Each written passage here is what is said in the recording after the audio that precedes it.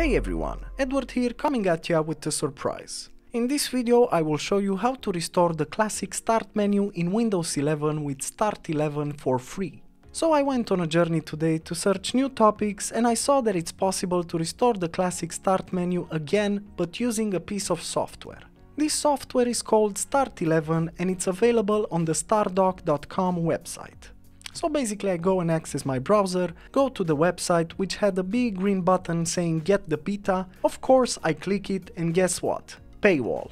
Then I was thinking like, oh man, this was going to be disappointing for whoever watches this video, but hold on, there's a catch-22 here. I went on and bought the software anyways, only to get like a setup file, so I quickly installed it. You know, just the standard installation. And then guess what? The app opened and I got three options. Enter the product key, purchase the product key, and start 30-day trial. Well, in all honesty, it felt like I got robbed. So basically what I'm trying to say is that make sure you find this installer setup because it has the options to try it for free, guys. 30 days. And I honestly think it's not fair at all to pay for it and then in the installer to get this option to try it for free. Unfortunately on my side, I can't put a download link here because I might get in trouble. But I'm sure you'll be able to find the setup as it's supposed to be free to try out for 30 days. So yes, Stardoc, get your stuff together, guys. Afterwards I click on the start 30-day trial and then of course it asks me for an email. I simply typed in the email, then log in into my email account where I got the Start11 message to activate. I just pressed the activate button and voila, now it was on for 30 days. The fun only begins now.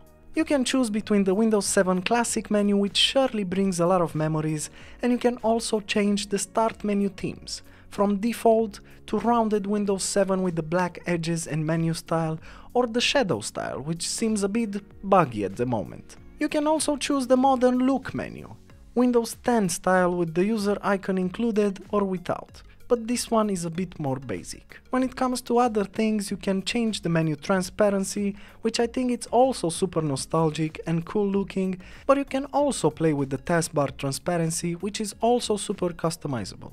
So make sure to find this setup file somewhere, as it will probably soon show up on a website, I can bet on that.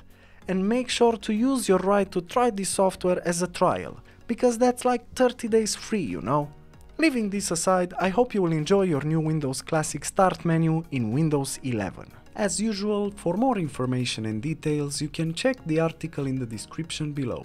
And if you enjoyed this video, just make sure to like and subscribe to our channel. Thank you.